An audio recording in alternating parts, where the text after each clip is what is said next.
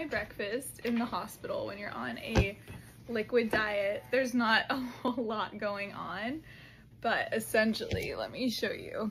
It's honestly just random stuff like vanilla pudding, orange juice, yogurt, milk, Cape Farms, and then this is cream of rice. Cream of rice is the closest thing to like food I've had in multiple days, in 5 or 6 days, so we're gonna give it a try. I'm gonna see what happens to my body.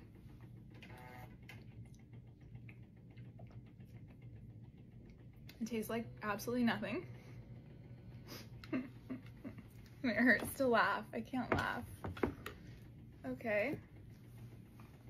Cape Farms, chocolate flavored. Okay. It's okay.